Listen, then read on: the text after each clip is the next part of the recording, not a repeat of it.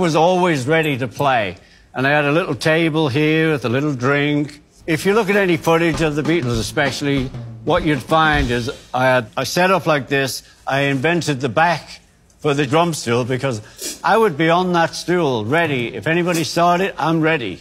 You don't know, oh, he's in the, you know, he's down there, he's having a coffee or whatever.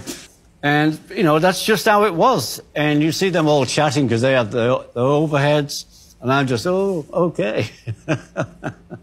And this was where I lived, you know, and Paul would just, 2, 3, 4. I was always ready.